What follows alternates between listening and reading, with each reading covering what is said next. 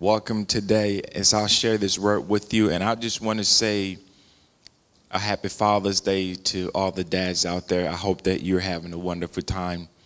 I hope that today is going to be a really great Father's Day for you. You know, dads are so important, and I want to encourage all those dads that are out there taking care of their families that you keep on doing what you need to do because God definitely honors that. You know, he really honors all that. So today, I just want to appreciate the dads, all the dads, the fathers that are doing what they need to do for their families to provide and to protect. God bless you. Keep it up. You know, you are doing a fantastic job. You know, a lot of times society downplays the roles of father, especially in the West in this country. But dads play a significant role in the lives of their children. It is through them that they set the family lineage. You know, they set the pace, they set the tone for generations to come. So great jobs, Dad. And I want to just remind you that starting on Wednesday, we are going to be having our live Zoom Bible studies. And I encourage you to be part of it. Now, you have to register to be part of the Zoom meetings. You know, one of the reasons for that is that during the Bible studies, I can dive into a lot more deeper things. During the Sunday services, I can go, but not as deep. So during our Zoom Wednesdays Bible studies, I'm going to go a lot deeper than I do on a typical Sunday because it's going to give you a lot of clarity. It is going to show you a lot of things to you to understand. So make sure that you're invited, friend, and you join and you connect. The Zoom link is going to be definitely at the bottom of this video, so make sure you're sharing with a friend. And it's going to be interactive too.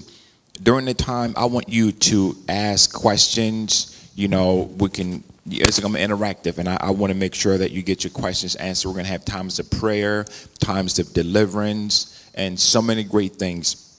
And to kick it off with the Zoom, we're going to be talking about prayer again, which is my message today. But I'm going to dive a little bit deeper because I think from the feedback that I've been getting from you guys, you want to learn more about deeper things about prayer. How do you get deeper in prayer? So we're going to be studying all that and the spiritual aspect of it and how prayer interacts and you know, deal with our daily lives. So today, I want to be brief before you, but let's just open up in prayer. Father, we just come to you, Lord, in Jesus' name. Lord, I thank you for this day. Lord, I thank you for waking us up another morning. Lord, I bless you today. I pray that as I speak, that you're going to speak through me, that the people are going to hear you speak. They're not going to hear me. Let your name be glorified and lifted up today. In Jesus' name, amen. So today I want to talk to you about 7 keys to a stronger and a deeper prayer life. And I want to highlight a few things that you need to understand for those that want to have a deeper and more meaningful prayer life.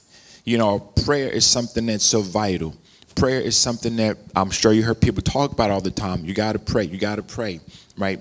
But I want to give you just some strategies, some key things that if you need to get deeper, you want to soak more, you want to get to another level in your prayer life. Now, these might just sound simple and basic, but if you can apply these things, you're going to see a tremendous change in your prayer life. Because prayer allows us to communicate. Prayer allows us to interact with the Lord. So one of the first things is that the first key is this. If you want a deeper and more meaningful prayer life, you need to develop a consistent prayer time or prayer schedule or prayer routine. When you establish a regular time and place to pray without distractions, you can focus more. Now, I know that sounds so simple, but you need to make sure that during this time, you dedicate a specific time just to pray. A routine is something that you expect to do on a regular basis. A routine is something that you expect to do whether it's on a daily basis or a weekly or now you need to make sure you're praying every day. And you schedule that time because when you're going through your prayer times, you don't need any distractions. You don't need anyone calling you, anyone messaging you. anyone, trying to get you to do something else. And I know a lot of people struggle with that. We just only pray sometimes when things get tough. Now, the challenge and the problem with praying only when things get tough is this. When you wait to only pray when things get rough, you're already behind. That means that you have not been paying attention like you should have. That goes for you, that goes for me, that goes for all of us. When you don't have a regular prayer routine, a regular prayer schedule, whether it's you pray at midnight. For me, my prayer schedule is usually midnight. Every day at midnight from 12 to 1 o'clock, I just spend time to pray. And that is what's been effective in my altar. When you wait until things get terribly bad in order for you to pray, you are already so far behind. That means that you have to play catch up. And one of the hardest things to do in the realms of the spirit is to play catch up. Because there's so many things that you got to go back and you got to fight again. So when you're not praying regularly, there are things that the enemy has deployed against your life, against your family, against your business, against your ministry, against your mind. So when you don't have a consistent prayer time routine, when the enemy comes, you will not be able to detect it and to fight against it. And also, if you don't have a regular prayer schedule, when God is leading you to do something or not to do something, because you're not regularly in the presence of the Lord, you're going to miss God when you don't have a dedicated time that you pray. When you have a dedicated time that you pray, you are seeking God at that specific time. And usually you need to have a specific time and a place. Now, I understand that all of us have busy lives. But I always say this about being busy.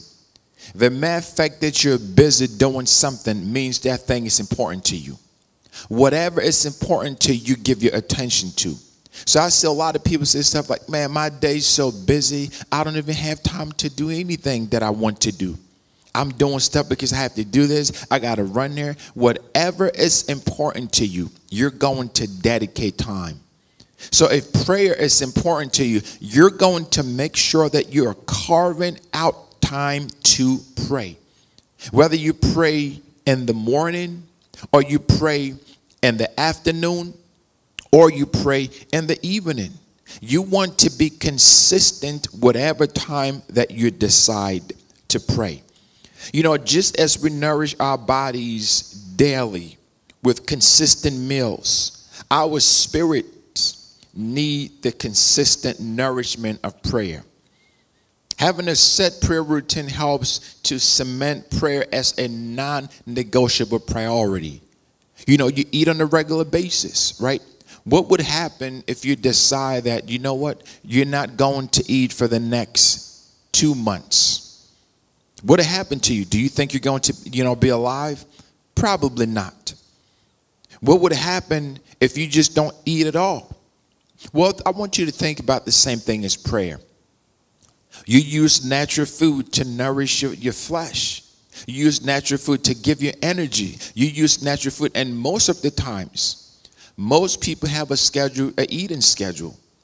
Some people like breakfast, others like lunch or brunch, others like dinner. So you make time to eat. Nobody's ever too busy all the time that they forget to eat. Whether you grab a snack, you're eating. You're always finding something to eat. You need to do the same thing too when it comes to prayer. Prayer needs to be that much of a priority for you, that as you are going about your day, you set time. Maybe you have lunch. Before you take your lunch or during your lunch, you can dedicate some time to pray. You can take out a few minutes to pray. So those are things that you want to make sure you understand, because once you have that daily routine of prayer, man, you're going to hear things from God that is going to blow your mind. God is going to begin to drop little nuggets to you throughout the day. So you want to make sure Psalm 55 verse 17 says this: evening and morning and at noon will I pray and cry aloud, and he shall hear my voice. So what that is saying is, in the evening, if you're a night person, that is when you have the energy. Listen, don't wait until you're so worn out and tired in order for you to pray. Don't wait until you're so worn out, because here's what's going to happen. If you do not prioritize praying, you're going to get so worn out that the moment that you go to pray, you're sleeping. So instead of praying for 15 minutes, you're sleeping for 15 minutes. That's not prayer. You just took a nap. In the afternoon, maybe you got a little time in the afternoon that you can take a few minutes to pray, or even in the morning. Key number 2, you want to pray with faith. If you want to have a deeper walk, a deeper prayer life, a strong prayer life, you need to pray with faith. Approach God with unwavering belief that he hears and will answer you according to his will. Now, I've already done a series about 7 answered prayers and 7 reasons why God doesn't answer our prayers. So I want you to go back to that message and listen to both of them again. In those messages, I talk about 7 reasons why God ignores us and 7 reasons why God answers our prayers, right? So you want to go back and listen to those. Prayer without faith is merely just words. So when you go to God in prayer and you just begin to say things, but you don't have any faith, you don't think it could ever happen. There are a lot of people that are like that. They will go to God in prayer, but they don't believe, and they don't believe, and they don't believe or have faith that what they are asking God for, he is going to do. In that case, you are just merely just saying words. You are just speaking words. We got to trust that the all-knowing, the all-powerful, the all-amazing God is able to act on our request according to his perfect wisdom. See, God understands everything that's going on. He understands what we need to do. It's not locked. Push it, please. He understands everything that we need to do.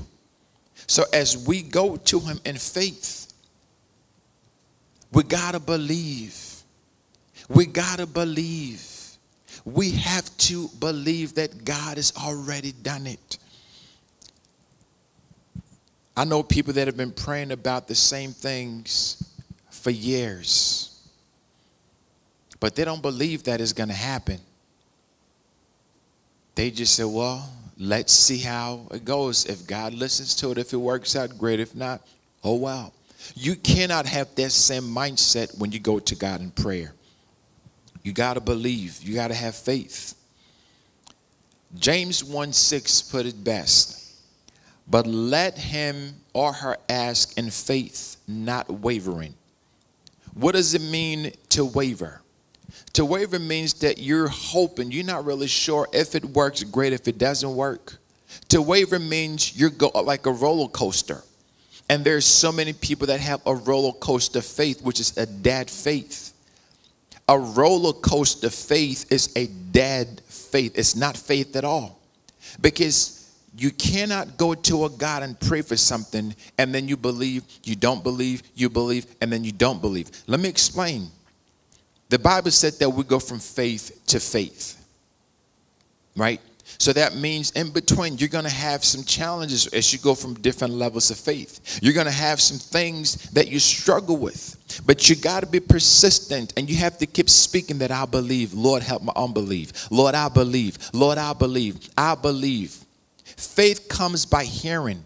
And the reason why so many people are not accomplishing what they desire in prayer, because they're not feeding their minds with the right thing.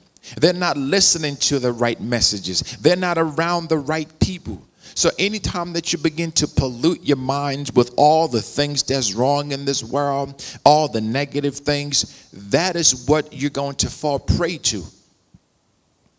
The spirit that you submit to will always be the dominant one.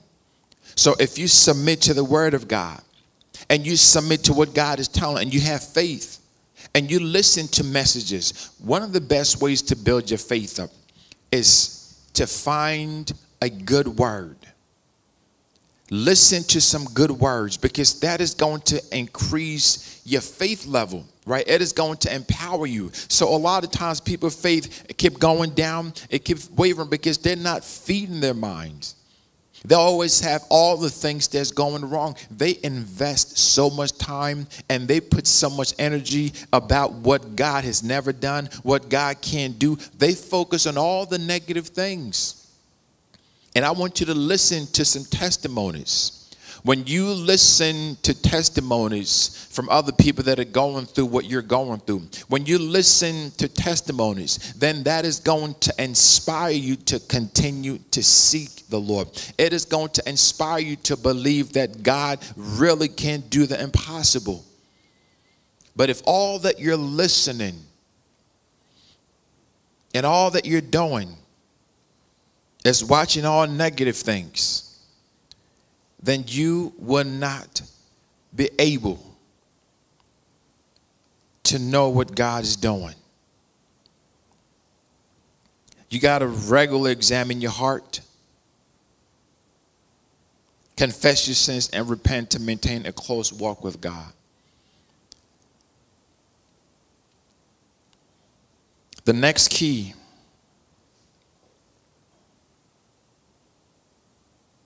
that I want to go over is examining your heart. Key number 3 is to practice confession and repentance. You cannot get deeper in God if you're constantly living in sin. You've made that choice that you're going to do whatever you want to do. You cannot have a deep prayer life when you're always living in sin, because it is going to cloud your prayer life. It is going to bring so much hindrance. And when you do mess up, however that thing is you're struggling with, make it a habit that you go to God and say, okay, Lord, I fell short in this area. I didn't accomplish this in this area. So, Lord, I need you. You confess your sins to the Lord and you repent. You got to check your heart regularly, because prayer has a lot to do with the state of your heart. There is no way for you to have an effective prayer life if you're bitter. There is absolutely no way that anyone can have an effective prayer life when they are bitter, because bitterness is going to pollute your heart. It is going to corrupt you, that you're going to be praying not from a place of love. The Bible said that God is love. So you're not going to be praying from a place of love, but you're going to be praying from a place of pure bitterness.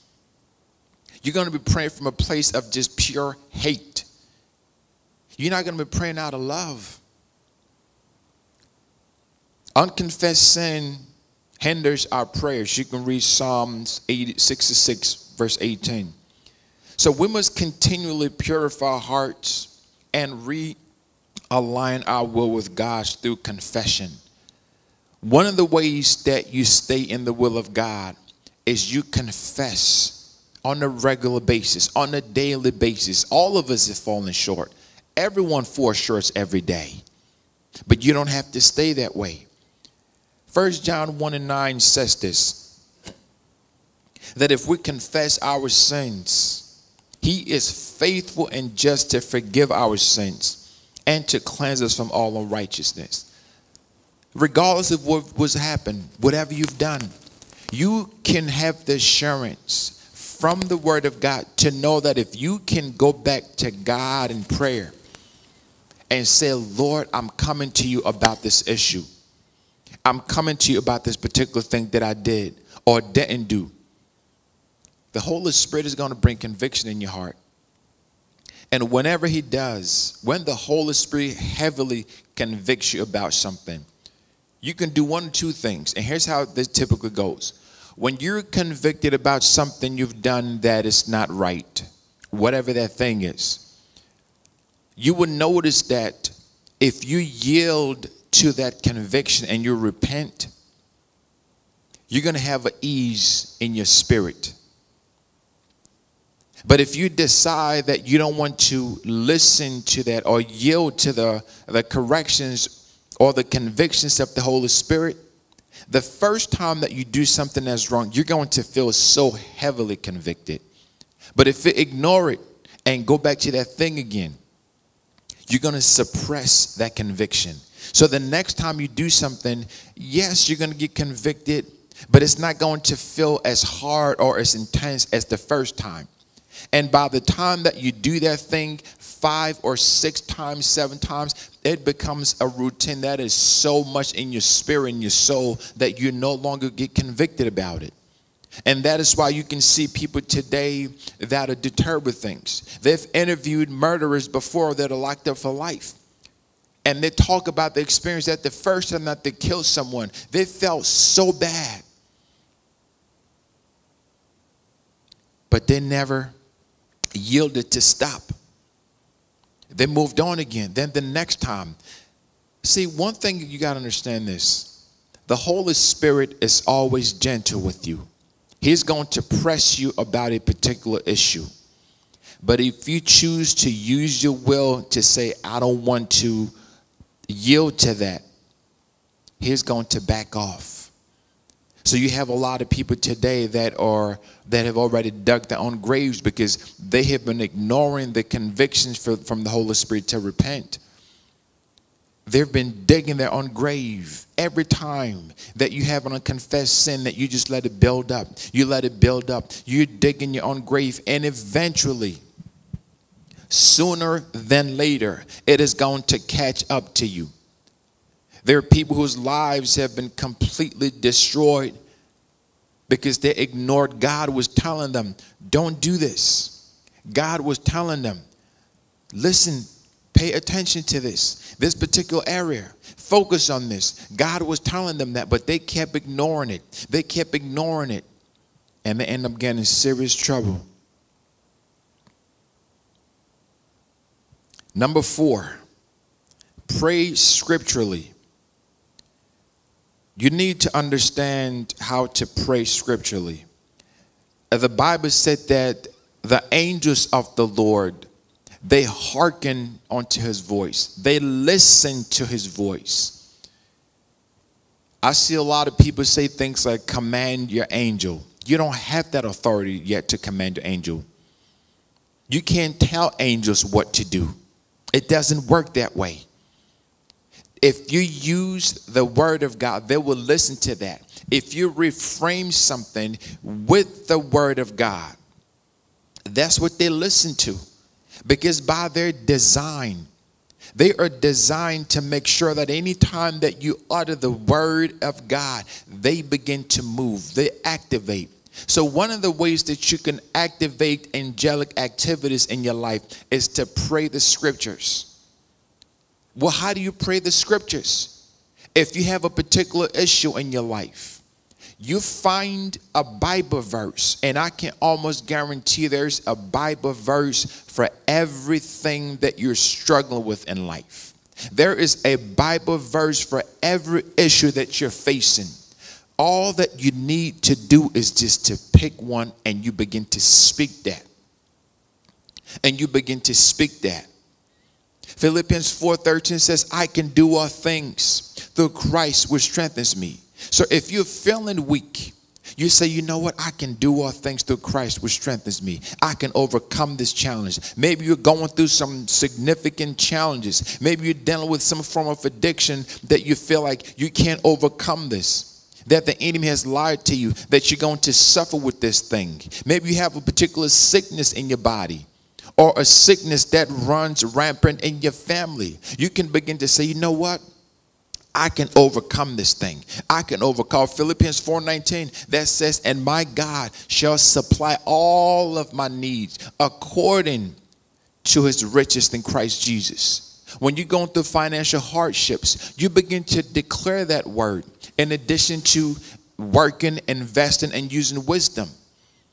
See, the word only works when you know how to work the word. The word only works when you understand what you're saying.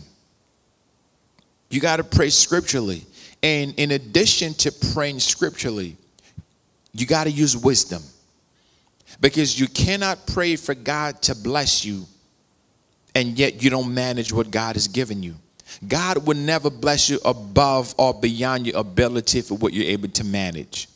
And that's where you have a lot of people in the body today. They pray, Lord God, if I just had $1 million, man, I can do this and I can do that. God will start by giving you $1 to see how you deal and you manage that $1. And there are people that when they get the dollar, they waste it. Now, if you get $1 and you invest it wisely, God is say, okay, let me open a door for $10 and then $100. And as you're able to manage that, God always give more. Because there are people that, let's be honest, if God were to give you the $1 million that you're praying for and you desire, it is going to wreck your life. There are people that once they get that money, can't nobody say nothing else to them.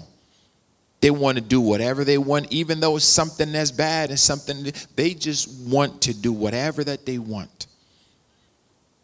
So you got to pray the word. You know, the Bible provides a firm foundation for our prayers. It helps us to align our desires and our requests with God's will and God's character. John 15:7 says this, if you abide in me and my words abide in you, you shall ask what you will and it shall be done unto you. What the Lord is saying is, if you abide in me and my words, Joshua 1, it said that let this book of the law, let it not depart from you. You need to meditate. Thy word have I hidden in my heart that I might not sin against you. The word of God needs to be embedded in your heart. It needs to be second nature to you. It needs to transform your mind completely. So what the Lord is saying is, if my words abide in you, in other words, God's word needs to be a part of your daily speech. There's some of you that you need to change your vocabulary. You need to get the word of God to be part of your daily vocabulary. Well, you cannot get the word of God to be part of your daily vocabulary when you don't even spend time in the word of God. Because you are going to face different challenges. You're going to face opportunities are going to come your way. That if you don't know how to use the word of God to seize those opportunities or to make a decision, then you're going to always make the wrong decision and you're going to regret it one way or another. So God is saying, let my word soak you. Let my word just be so embedded in you that it becomes part of your speech. Listen, I don't care what you go through in this life. When the word of God is embedded in your soul, when you face difficult challenges, your first reaction is not going to be to complain. Your first reaction is, what does the word of God say about this issue that I'm dealing with? And that is why you got to spend time in that word. So many people today, when they're facing hard time, and we see the world, a lot of crazy things are happening in our world. When people going through challenging times, all they do is complain because that's all they've put in their heart is to complain. All they do is to make excuses because that's what they've deposited. That's what's embedded in them, is to complain. But I challenge you that today will be a new day, that you are going to allow the word of God to wash every negative thought. that you are going to allow the word of God to recalibrate your mindset. That the next time that you have to make a decision, the next time that you need to do something you're not sure, the next time that the enemy comes in with different obstacles and challenges, you're going to speak the word. When Jesus was tempted by the devil, he spoke nothing but the word. Your breakthrough is in the word. Your next level is in the word. So you need to cultivate an attitude of speaking God's word. Ground your prayers in the truth and promises of God. There are so many promises in the word of God that you need to take advantage of. You got to take advantage of. And we'll learn from 2 Chronicles the prayer of Jabez. When Jabez recognized that his words can change his destiny, Jabez said, "Oh Lord God, bless me indeed, and enlarge my borders, enlarge my territories." There are some of you that you are just one word away from your breakthrough. Just one word can transform your life.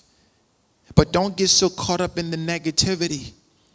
All you need is just one word, and God will forever change your life. Number 5, practice perseverance in prayer. Don't give up when things and the answers that you're hoping for seems delayed. Continue praying fervently. When you pray fervently, you are pushing. You are pushing. You are persistent. Perseverance is what a lot of people lack today. People sometimes start praying for something. They don't get the results they're looking for. They just give up. I'm done. I'm finished. You got to be persistent and you got to persevere. And as I mentioned before, when you wait until things are so bad that you need to have an emergency prayer with God, it is going to require more persistent in prayer. Because so much has already happened. The enemy has already caused so much havoc. The enemy has already caused so much disruption that now you need to fight back and you need to push back. It's like in a war, when you have two sides that are fighting. One side, if they're not prepared, they're going to get pushed back.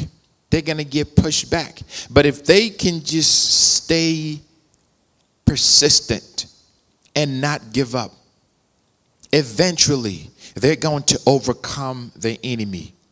And that is the same thing with you. You got to be persistent about what you're praying and believing God for. Because you're going to face times when the answers might get delayed. We see this through our scripture. But you got to keep praying. As they say, push. Pray until something happens. You got to stay in your prayer closet. You don't get the answers that you desire. You keep praying. And keep pushing through. And you got to understand something too about persistency. It all has to do with timing. God's timing is not our timing. So as you are praying and you've been persistent, there are times when you can be persistent about something for a week, a month, a year, and it's something like nothing is happening because God has a reason why the timing is off. Perseverance through prayer demonstrates our earnest and trust in God's perfect plan. When you are persevering in prayer, you're saying to God, I don't see the full picture. I don't need to. I know that based on Jeremiah 29:11 that you have a plan for me. I am going to believe that word, and I am going to stand on that word, and I am going to speak that word, and I am going to wait for that word to manifest. But as I wait for the word to manifest, I am going to war with that word. What does it mean to war with the word? It means you keep praying about it. You keep believing that God is going to do it. Now, there's some things you deal with that you pray once and it seems like it's fixed. And there are other things that you can pray about. You got to keep praying. It requires more intensity to break through from those. Luke 18:1 says this. And he spoke a parable unto them to this end, that men always ought to pray and not to faint. Because Jesus knows that there is going to be times that you faint. There's going to be time that you give up. There's going to be time that you say, you know what, I can't do this anymore. But you got to keep pushing. Key number 6. Praying with the right motives. Check your heart's motives and desire to make sure that your prayers are aligned with God's will. As I mentioned before, if you have bitterness in your heart, your prayers will never be aligned with the will of God for your life. Your prayers are going to be aligned with your desires and what the devil has for you. We can pray with wrong motives, rooted in selfishness or worldly desires. Our motives must be purified to seek God's kingdom first. Listen, it's all about the kingdom of God. It's all about the kingdom of God. James 4:3 says this, ye ask and receive not, because ye ask amiss that you may be consumed it upon your lust. You're asking for your selfish reasons. If what you're asking God for, what you're praying for is only going to benefit you, forget about that prayer being answered. See, when you put the agenda of God first, when you put other people's needs first, that is the fastest way to get God's attention. So instead of spending all the time just praying for you, I need you to change and begin to pray for other people. I want you to bring the needs of others. During my personal prayer time, I'm not spending the whole time praying for me. I bring other people's needs. I bring my family. I bring my kids. I bring things that are important to me. And I bring those up to God, and I make it a part of my prayer. That 85% of my prayer is about the kingdom of God. 85% to 90% is about the kingdom of God. Praying for other people, praying for my kids. That's a priority for me, to make sure that I'm lifting them up every day. When you do that, you're going to watch God transform your lives. You're going to see God begin to do things for you that you did not even pray about. If you can just pray and prioritize other people's needs above your own, if you can just begin to intercede for someone that you know is going through something, if you can bring their needs before God and say, God, I'm praying for this person. Lord, I am fasting for this person. God, intercede for them. God will begin to answer your prayers faster than you could ever imagine. God don't like selfish prayer requests. It's all about me, Lord. What about me? What about this, God? I. You need to get that word out of your mind. I, or me. Number 7, combine prayer with obedience. Obedience to God's command must accompany our prayers. If you want to get to another level in your prayer life with the Lord, obedience is a requirement. Obedience is a prerequisite to getting a deeper relationship with the Lord. You got to be obedient. Because it makes no sense for you to pray to God about something and then you ignore everything God tells you to do. And we have a lot of people today that they're going to pray about something and they go to God and God will speak to their heart, but they completely disobey everything that God is telling them to do. You nullify your own prayers when you're not obedient to God. Because part of talking to God is for God to tell you what to do, where to go. Prayer is meant to align our will with God's, not to change his will to suit our needs. See, a lot of people go to prayer and expect for God to change his mind. You know what? I'm going to change God's mind about this. I want to get this thing. I want to do this thing. So I'm going to change God's mind about it. It doesn't work that way. And now there's something called the permissive will of God. The permissive will of God is when God gives you a leeway. God gives you permission based on the things you're asking for. Now, again, this is not something that always happened. And we see a prime example of this with King Hezekiah in the Bible, where God sent the prophet Isaiah to let him know, pack your bags, get your house in order. You're surely going to die. But Hezekiah went back to the Lord and cried out. So God, in his permissive will, permitted and gave Hezekiah 15 more years. Now, you got to understand something about God's permissive will. There is a reason why it's permissive. There is a reason why it's permissive. One of the things that you're going to realize about God's permissive will is this. If it's not in God's original plan and it's in God's permissive plan, you have to be willing to deal with the consequences that come. Because anytime that anything is in the permissive will of God,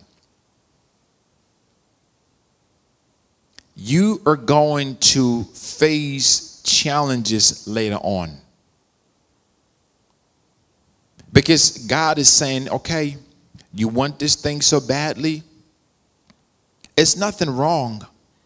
It's not the best that I have for you. It's not what I had in mind for you. But I'm going to allow it. When I do allow it, whatever goes wrong, don't come back and blame me. Because that was not in my original plan for you. But since you want this thing so badly, not everything that God does that with, just some things. So my prayer for you is that you're going to align yourself with the good and perfect and the divine will of God for your life. God's original plan for you. So I need you need to have a prayer saying, Lord, take me back to your original plan for my life. Because a lot of us has gotten in so much trouble that we press God about a specific issue onto God's permissive will, allowed that thing to happen, and now you're regretting it. And now you're fighting unnecessary battle because God had told you from the beginning, this is not what I desire for you. This is not in my original plan. But since you've been pressing me so much about it, I'm going to let you have it. But you got to deal with the consequences that come from the things that you ask for, that I permitted. When I realized that, when I had that revelation, it changed my prayer life. I began to say, Lord, whatever you desire originally from me when you created me, that's what I want. Because yes, you're going to face challenges even with God's original plans for you. But the strength that you're going to get, the fulfillment that you're going to get will be there. So you have a lot of people today find themselves in situations that they regret because they pressed the hand of God about a particular issue and God permitted it. And now the consequences, the negative consequences that came from that, they're struggling. They're struggling. We must obey what he has already revealed. when God reveals something to you and you know it's the Lord, you must obey, not argue.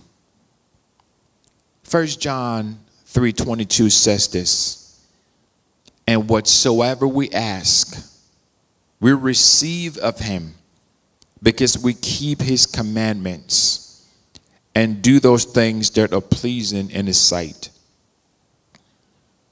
One of the things about the Lord is that he's going to let you get away with certain things. Why? We just don't know. There's some things that are a mystery to man that we will never know, not even when we get to heaven. Some things will forever stay a mystery. Why God allows certain things, why God did things the way that he did, it's going to be a mystery that will never be solved by us. And we got to be okay with it. So as we wrap up today, I want to just go back and recap what we covered. And first, I said one of the keys is that you need to establish a prayer time and a prayer place. Set aside a dedicated time each day. Whether it's the first thing you do in the morning, I would encourage you that the first thing you do in the morning is to start your day with prayer. Not checking your phone to see who messaged you, not checking to see what alerts that you have. Don't do that. Start your day with prayer. So if you wake up at 5 in the morning, after you brush your teeth, wash your face, before you do anything else, just take a few moments. Find a quiet, distraction-free place where you can pray undisturbed. You can't pray when people are always disturbing you. You can't pray when somebody always calling you. Oh, no, find a place, even if it's just for a few moments. Begin with praise and worship. So before you even start to pray and bring all your requests to the Lord, God, give me this, God, do this, always begin with praise and worship. Father, I thank you for today. Lord, I thank you that I am alive another day. Oh, Jesus, you are so amazing. I thank you that I can breathe. I thank you that I can see. I thank you that I am alive. Start with praise and you get into worship. Oh, Father, you are so amazing. Lord God, I worship you. Father, you are magnificent. And you begin to praise and you begin to worship. When you start your prayer time by praising God's character, attributes, and works, you're going to see amazing things happen. Use scripture or songs to guide your praise. So sometimes you got to put in a song that'll lift you up. There are times that even before I begin to pray, I can listen to some worship songs for 1, 2, or 3 hours just to saturate myself in the atmosphere. And once I get saturated in the presence of the Lord, then I begin to pray. This is going to make sure that your heart is right before making any request. When you can saturate yourself in the presence of the Lord before you start to pray through music, through songs, through worship, the posture of your heart is going to be right when you begin to pray. And it talked about pray scripturally. Let the Bible guide your prayers by praying verses back to God. The Lord says, bring back my word to my remembrance. In other words, bring those things that I promised you. Bring them, not because he forgot, because God is a God of communication. He's a God of communion. He wants you to bring those things back to him. And you got to claim the promises that God has over your specific situation. When you pray scripturally, you're claiming those things that God has already decreed over you. Use prayers from the Bible. Use the Lord's Prayer as a model to show you how to pray. So when you go to God, you know he's our Father, which thou art in heaven, our Father in heaven. Our Father in heaven. He's in a different realm than you. Hallowed be thy name, thy kingdom come. So you understand that you are desiring things for the kingdom of God. Thy will be done on earth as it is in heaven. God's will is already done for you in heaven. You need to just translate that on earth. Number 4, confess sins and ask for forgiveness. Regularly examine your heart and confess any sins to God. Ask for his forgiveness and strive to forgive others. This is going to remove barriers to an intimate relationship with God. You don't want any barriers with your walk with the Lord. You want to make sure that all those things are removed to build that intimacy. And then pray and persevere in prayer. Don't give up if answers seem delayed. Keep praying fervently. If you continue enough with enough force, with enough persistency and consistency, you're going to get the breakthrough that you need. Set reminders to pray throughout the day, not just at your dedicated time.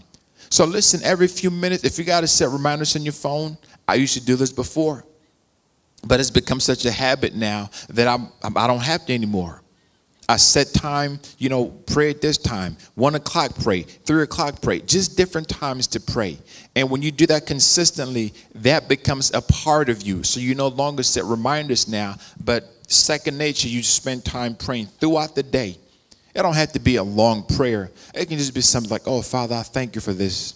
Lord, thank you for my car. Thank you for my mind. Thank you for my kids. Thank you for food. Just little things. Make that a habit to thank God every opportunity you get. And also you want to enlist a prayer partner to pray in agreement with you. Whatever you believe in God for, get a prayer partner so you can pray together with them. Someone that can believe that God can do things. A prayer partner can be someone that can see things sometimes that you don't see. They can give you a different perspective that you've never had before. A prayer partner is someone that can help you to push through certain things. You want to seek God's will above your own. Surrender your plans to his greater purpose. Your prayer should be, your will be done. Your will be done. Just like Jesus did, not my will. Because our will is going to lead us into destruction. Our wills is going to lead us into corruption and pain. But if you can just surrender to his. And you got to practice listening prayer. What is a listening prayer? Listening prayer is when you just go to listen to what God has already said. Or you go to listen to get instructions about something. One of the things that a lot of people do is that they just pray and pray and pray, but they never take the time to just sit before God and say, Lord, what are you saying about this thing? And just listen. Be open to how he may choose to answer or guide you. So when you pray, you don't know how God is going to guide you. You don't know what he's going to tell you to do. But people make this mistake because they go to God in prayer and they already have in their minds how they wanted to go, when they wanted to go, who they wanted to be with. They have all that mapped out. God doesn't work that way. And finally, I want you to write down what God is telling you. Create a prayer journal. Okay? Create a prayer journal. When you pray, write down what you think God is saying. Just jot things down. And I can promise you, you come back to that weeks later, months later, and sometimes years later, and you're going to realize that the things that you've been praying for, God is taking you a different direction. God has given you more clarity. God has done this, but you need to have a prayer journal that you're keeping consistently. I pray that you're going to take these to heart and deepen your prayer life with the Lord. Because God desires to communicate with you on a daily basis. Don't let prayer be the Hail Mary you throw just to get out of things. I know a lot of people today, the only time that they'll call me is when they get in trouble, when things are not going right. That's when you get calls, you get texts, you get emails. And that's what we do to God. We wait until situations has gotten so bad that we begin to pray then. But at that point, sometimes it's too late. Other times you got to persevere and push more to get the breakthrough that you need. I want to pray for you that God is going to stir up a desire in your heart to pray like never before. Father, I just come to you, Lord. I pray that you're going to stir up a desire. I want you to use your words and say, Father, stir up a desire in me to pray. Lord, stir up a desire in me to pray. Not just when I feel like praying. Father, let there be a stirring in the hearts of your people to seek your face. Father, let there be a stirring in their heart to spend time with you. And I pray for those that have never heard or have never been given their lives to the Lord Jesus.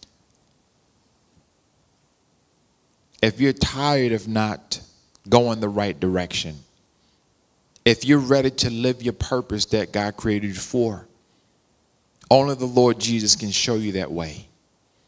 I want to pray for you right now. A simple prayer to just turn your life over to the Lord. Give everything over to him. Just repeat this after me. Lord Jesus, I'm a sinner in need of a Savior. I come to you today because I believe that you are the Son of God. I give my heart over to you. I give my life over to you. Forgive my sins. Wash and cleanse me. From today forth, I will serve you for the rest of my life.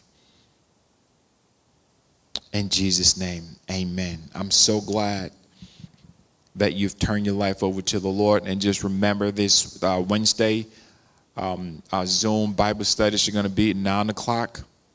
So there's going to be a link for you to sign up and get connected. I'm going to be going a lot deeper with the different things that I'm going to be teaching, because I know Sundays are just to kind of whet your appetite. But then on Wednesdays, that's when we go into a little bit much more longer prayer. So enjoy the rest of your day. God bless you, and see you next week. Matter of fact, see you Wednesday.